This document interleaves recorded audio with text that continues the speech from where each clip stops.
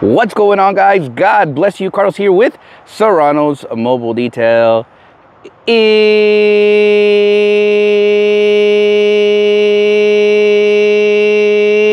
Dallas, Texas. Thank you so much for joining me in today's video. I'm very excited because today we're going to be doing some maintenance on my generator because boy, it needs it. But in today's video, guys, we are going to be talking about 5 things that you as a beginner detailer or even a seasoned detailer should never do or not do. So let's get started. Ow.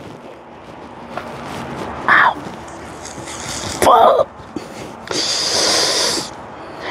Ow. Ay, way. All right, before we start with tip number 1, a lot of you guys usually ask, hey Carlos, what generator are you using to pull all your equipment? All right, I'm a huge fan of the Predator brand, right? But in that time, they did not have a 5,000 watt. So I ended up purchasing this max speeding rod inverter generator. This one pulls, I believe, 5,000 watts. Or I think it's like 6,200 watts starting and then like 5,000 watts like peak, or however that works. But this one is literally about 2 years old. I will be very honest, when I purchased this, I really didn't know if this was a good purchase. But it has done really good because as you guys have seen in a lot of my videos, it pulls this extractor, a double plug with heating, you know, well over 3,000 watts probably just in this alone. It's able to push my air compressor as well, my my pressure washer, my vacuum, my blower. Obviously these are all done in separate occasions, right? I got to learn really how this machine likes to be used, what I can use, what I can't use, and it's done really well. I'm a detailer who loves to have everything connected and ready to go, everything on. If I'm gonna be using my steamer, then my air compressor is on, right? I'm able to use all at once. I can use air compressor, I can use my chief steamer and my vacuum all at once.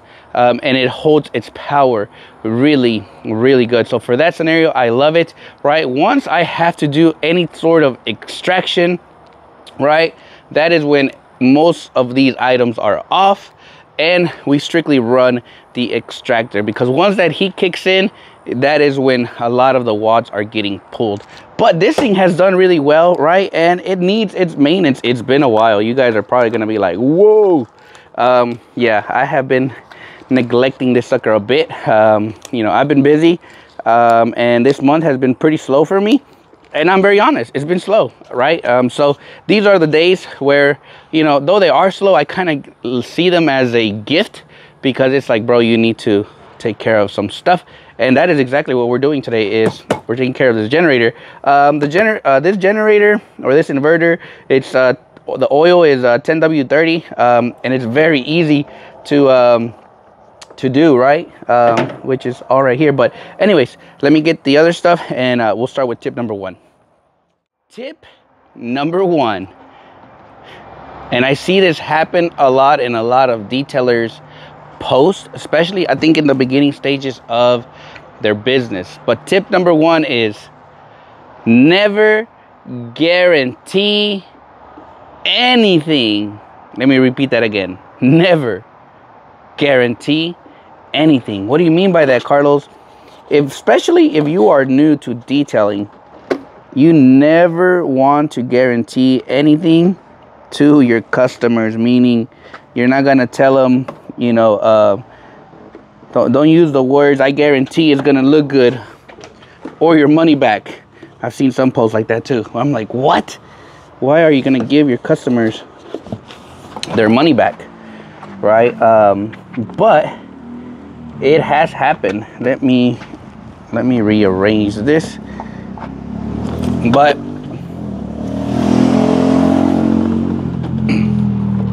a second.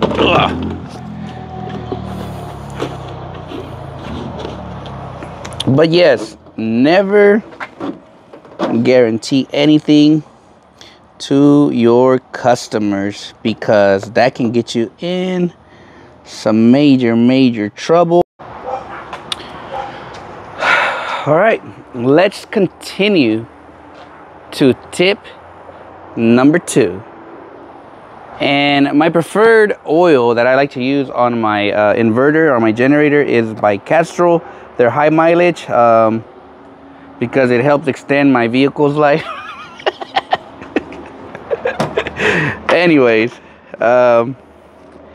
tip number 2 is never take on a job that you can't finish. And I think that's a big one that we as detailers also see, is a lot of the detailers taking on these jobs, right? And unfortunately, they can't finish. 1, it could be because the knowledge isn't there. 2, they overpromise on the project, right? And now they can't get out of that small, ooh, that's a lot. Keep staying there. And get my towel. But we as detailers sometimes think we can tackle a job, and we really can't, right? When it's too late, right? You can't. You. It's one of those things, and I'm sure you guys can relate to that. But some of you guys, I know I can relate, because in my past, I was taking on jobs just because I needed the money, but I wasn't really sure what I was doing, if that makes sense. And you can see the quality wasn't like all there. All right, tip number 3. I'm running my generator really quickly just to kind of get the oil going and all of that. So I do apologize if it's a bit too loud. But tip number 3 is one that I see a lot of detailers also make. But they usually make it in the beginning stages of their detailing business, right? Because they don't have organization, they don't have the tools, or they haven't really found their rhythm. But I hope this one makes sense. When you're slow, right? A lot of us tend to, reach out to our customers. No.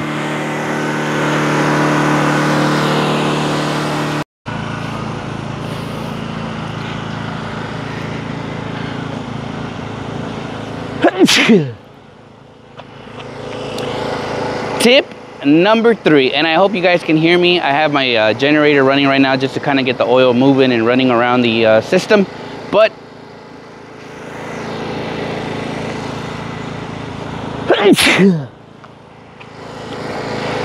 tip number 3, and I hope you guys can hear me, guys. I do apologize. I'm running my inverter right now. It's on eco mode, so that's why it's a little bit more quieter. But tip number 3 is one that I did it, I know, in the beginning stages of my business, and I hope you would never have this issue as well. But tip number 3 is don't stress over a slow day or a slow week and overbook. What do you mean, Carlos? Right?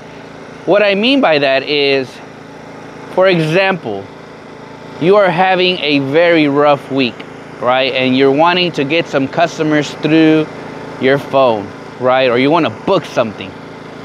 Do not send a massive text or email or whatever the case may be, right? I'm old school, so I really text mostly. But don't send a massive text to your previous clients saying, hey, I have tomorrow at 9 a.m. available for you, right? Because this is what's gonna happen, right? You send this massive text, and maybe within seconds, within maybe an hour or so, you'll start getting those clients say, yes, please, I want it, I'll take it, right? Now, what are you gonna do? Because you just sent a massive text to a bunch of clients, and you thought maybe you were only gonna get maybe like 1 reply. Now you have 5 customers saying, yes, please book me for 9 a.m. What are you gonna do? Now you're gonna tell that customer, oh, I'm sorry, that already got booked today, right? Like, yeah, you can say that, but in a way, when you're sending a message like that, is you're really kind of putting them in place to say, hey, I have time for you. Now you don't have that time for them, to where it just, I know from maybe some customer standpoint, some people won't like that, right? Some will be like, oh, okay, what do you have available, right? But try not to ever send a massive text to your client, because I did that once, and boy, that was not good. At that point, I literally was kind of rushing through my details in the beginning stages of my business, and that is something I hate. I would never do. I never want to rush my quality, because now I have to get to those other customers, right? So when you're slow, maybe do two messages to some clients of your past, right? And say, hey, you know, I have tomorrow available. You know, if it's something that you would like, please let me know, right? Or you can say, I do have other customers that would be interested, but I thought, you know, I thought of you, and, you know, want to give you dib first, right? Something like that, to where it gives you that slot to where, oh, if you messed up, then you're able to fix that mistake really, really quick, right? Or try to, the way I do it now is, when I'm slow, I'll send those messages, but I'll send one message to a customer. I'll usually wait an hour. If I don't hear back from them, I will go to the next customer in line that I haven't seen in a while, right? If they don't answer, and then just kind of every hour, just I give those customers at least a 1 hour window so they can respond, right? That way you don't go crazy with the scheduling, right? And then if one of them books, oh, awesome, right? Now you look to your next slot, right? To where, okay, let me send this message to other customers. Hey, I have 12 p.m. available, right? Wait another hour, right? No answer, hit somebody else, right? That way you don't overbook, right? And you keep your schedule just perfect. Your quality won't decrease. You know, you're gonna give the best out of you for that customer. Tip number 4, I think. I don't even know where we're at now. But tip number four. If you're planning on starting your business, right? And you can definitely correct me if I'm wrong for the seasoned detailers, for those who have been in this for a long time. But tip number 4, please don't go out and spend a ton of money on equipment. Start with what you have. Start with whatever you can find within your household, to be honest, right? You don't need to go out and buy all these fancy tools you see on YouTube, on TikTok, on Instagram. Don't go buying the baddest extractors out there, like this Mighty, right? This is a Mighty 1001 DX200. When I purchased this extractor 6 years ago, I paid $2,500 for this extractor. That was many years ago, right? Since then, I'm sure they've upgraded them and gotten better. But I thought I needed to have this bad, big extractor, right? Because again, coming from the car wash, this is the extractor I knew. This is the extractor we use in the car wash, right? So I was like, oh, I need that. When I quit my job, I was like, I need that, right?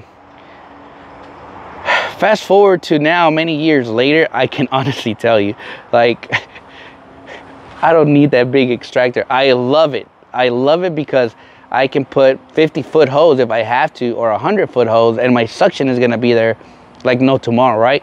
But don't go out there and spend thousands of dollars on equipment, right? The beginning stages of your business, start small. Get a bucket, right? I'm sure you have a bucket around your house that you can use. You can use your mop bucket or something, right?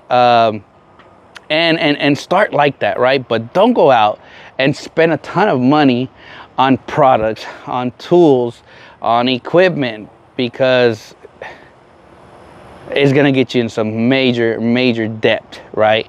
The beginning stages of your business is truly keep your debt as tight as possible, as minimal as possible, because God forbid you put all this on a credit card and your business is not doing good.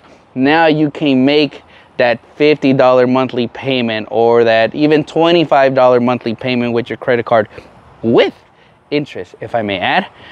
Or you can make a payment on the air compressor that you bought, or on this whole setup, right? You went and got you a whole Transit, you know, with the whole rack system and all of that. Now you're no, don't do it. So tip number 4 is start with what you have, right? Don't worry about what your other detailing friend is gonna say. Oh, you don't have this, you don't have. I don't give a crap what they think. Start small, right? And then as you're progressing in your business, you're like, oh, I have extra money. Okay, cool. Let me buy this. Let me buy that, right? You've seen my channel. I started with a Harbor Freight steamer and I loved it. And I still do. That would be my go-to if I have to, right? Going from the Harbor Freight, and then I started upgrading to different steamers. Why? Because I was starting to progress in my business. I was making a little bit more money, and I could say, oh, you know what, I could buy this one, right? To where we are now, the Chief steamer, right? But if I could do it all over again, yeah, I would probably not have bought that extractor. But start small. Start small with what you have and have your business grow with what you have. And then later you can say, all right, cool, I can start buying this, I can buy it, because now you're making the finances to cover all these things. And to conclude this video, tip number 5, which I think is actually a really important one as well as a detailer, is tip number 5 is don't overbook your appointments. When you're starting to your business, and even maybe a year after, you're still in the learning phase of how quickly you can work, how efficient you are, you know, how long does a particular package take you, right? So you're still in those learning stages. So tip number 5 is don't overbook your appointments, right? Because now you're gonna run into an issue where now you have that next appointment waiting because you told them you'll be there at 10 and it's already 12 and you're still not there, right? And that customer's like, dang, is he coming? Right? And then they call you, and then you'll probably be like, oh yeah, I'm coming. I just got stuck with this car. It took me a little bit longer, right? And then some customers will be like, oh, okay, well, you know what? Never mind. Let me just cancel because I really needed to be somewhere and you told me at a certain time, right? So don't overbook your appointments. Learning your craft comes into play into this, right? Especially for those that are in the interior field, such as myself. Learning your craft in the interior field is very important because you have to know what you're getting into before you even attack the problem. Meaning, do your homework when you're talking to these customers that are inboxing you for a interior detail, right? Ask for pictures, ask questions, all of that. So you have that knowledge and you know, okay, it's gonna take me this long to get this project done, right? So therefore, I usually book my next appointment usually about at a 2-hour window. So if I have an appointment at 9, I know I can get my interiors done within 2 hours to 3 hours max. So usually I'll say 10, 11. My next appointment is gonna be at 1 p.m. right? Because that gives me that little cushion that I need in case if this car is already bad. I have that 1 hour kind of window to where I know I will finish these vehicles in a timely manner. Time is very important for me, but most importantly, it's for my customers, right? Because I want to make sure that when I say, ma'am, it's going to take me 2.5 hours, I'll have that vehicle done within 2 hours for sure. And that'll give me that extra half hour to just do final touches or whatever and give me time to get to that next customer, right? I remember when I started my business, I did not know what the heck I was doing. And I was literally just overbooking, like, oh yeah, I got you. Does 10 a.m. sound good? And they're like, oh yeah. And then I would forget that I had already a 10 a.m. appointment. So now it was like, I would kind of rush projects because like, shoot, you know, I have to get to that next appointment, right? And I'll never forget when I sent a project to another detailer, and that detailer was like, hey man, I don't want to be rude, but you need to control your schedule a little bit better. Like, it looks like you're just rushing or you're running, right? And I was like, yeah man, I overbooked.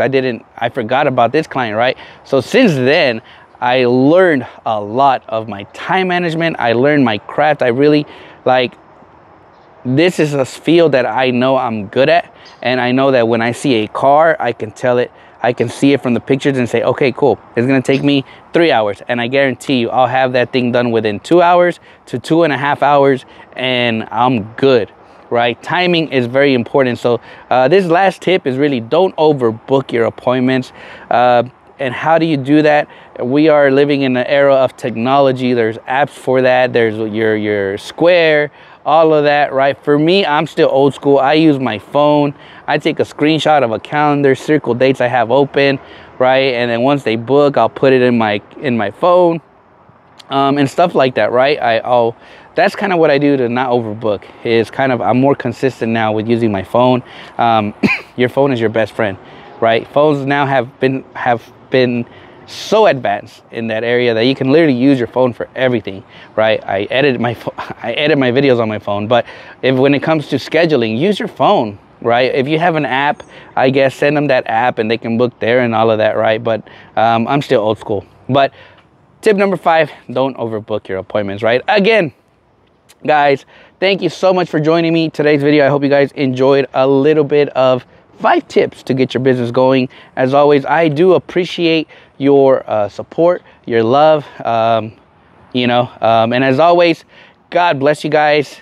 Oh, before I forget, giveaway is going to be tomorrow at 8 p.m. Central Standard Time. Congratulations to all the entries. You have been entered. And you're wondering, like, man, did I do it? I double checked everything. Some people missed one hashtag, or you created your own hashtag, but everything has been checked, and we will see you guys tomorrow at 8 p.m. Central Standard Time with the giveaway. Also, if you want to have questions for me on that live, hey, let's do it, right? We'll take a good 30 minutes of our time and have a detailed talk. So I will see you guys tomorrow at 8 p.m. Central Standard Time. God bless you guys, and I'll catch you guys on the next video.